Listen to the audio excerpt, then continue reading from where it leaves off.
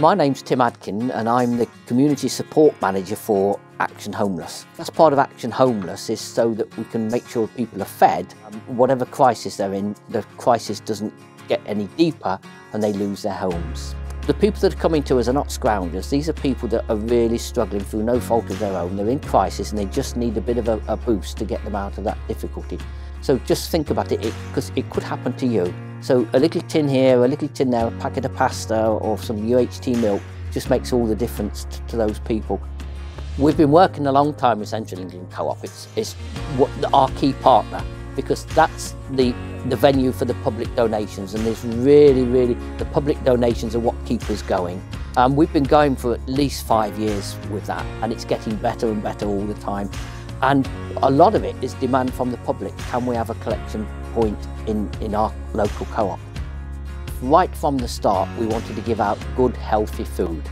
If you've got any sort of health problems, including mental and physical, you need fresh fruit and vegetables. So we went and sourced that deliberately so that we're offering the full range of food. We actually allow people to come and shop with us, so they actually get their weekly shop. And we're giving people a normal, healthy diet. And that's something that we really pride ourselves on. If you've got the huge worry, I've got no money, I've got no food in the cupboard, immediately you're anxious, you're depressed. So all the volunteers pride themselves in sending people out feeling better, with a big smile on the face. And the flowers make a big difference. If they can go out with a bunch of flowers, just something to make them smile, a bit of a treat, it just makes all the difference to them. And that's what we're all about in the food bank.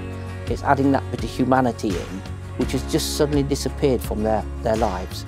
They're caught up in a system, they're caught up in a crisis, and that all of that humanity, all of that love and respect has gone.